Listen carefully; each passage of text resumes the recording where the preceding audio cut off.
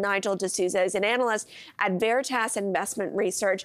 You had a buy rating on Home Capital. I assume it wasn't for this reason, but when you took a look at the offer on the table, not conditional to financing, just, customary closing things, what was your initial reaction? Well, I thought it was a fair offer to start with, right? So when we look at the valuation of Home Capital, at $25, $28 per share, on a forward earnings basis, it's trading somewhere between 4 to 5 times forward earnings.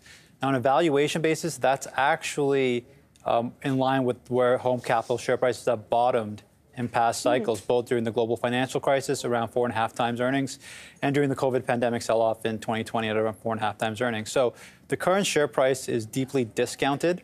The valuation that's currently on the table, about $44 per share, that's about a 7 times forward earnings multiple for Home Capital. That's still below the historical average P multiple for Home Cap, which is around 8.5 times. So I think the offer is fair at $44 per share. I think the shareholders should accept it and approve it.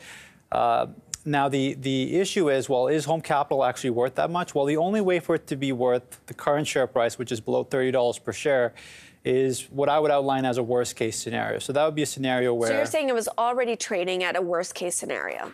Yes, close to a worst-case scenario valuation, if you assume 7 times forward earnings as a fair multiple. That type of scenario would entail both the mortgage book declining by low single digits quarterly, as well as credit losses for Home Capital being substantially greater than the losses Home Capital incurred during the financial crisis, somewhere in the magnitude of order 3 to 4 times greater. So the valuation was severely depressed. I think it was driven by sentiment and concerns of a potential recession on the horizon in 2023, as well as concerns of the impact of rising rates on the broader real estate market.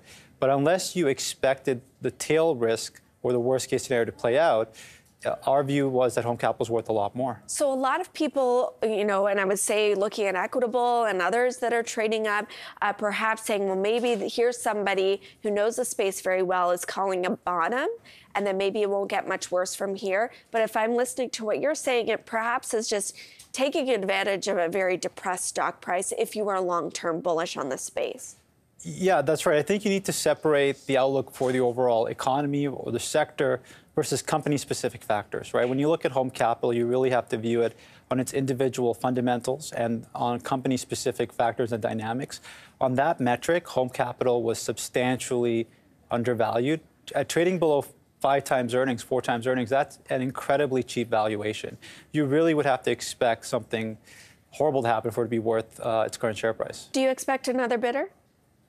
I think you can make an argument that it could be worth more than $44 per share, but that would be in a scenario marked by a mild recession in Canada and a scenario where interest rates start declining fairly meaningfully sometime next year.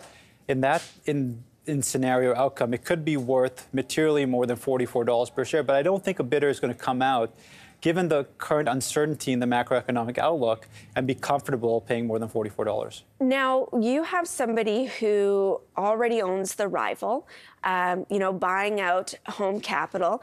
This, I don't know what the strategic plans are in terms of a combination, and certainly it doesn't look like that is what is being suggested here, but it is, you could call it consolidation in the space under one person. If you are one of the big banks, how are you watching the alternative mortgage lending space evolve? Does the fact that it seems like it's coming together pose a little bit more of a competitive threat?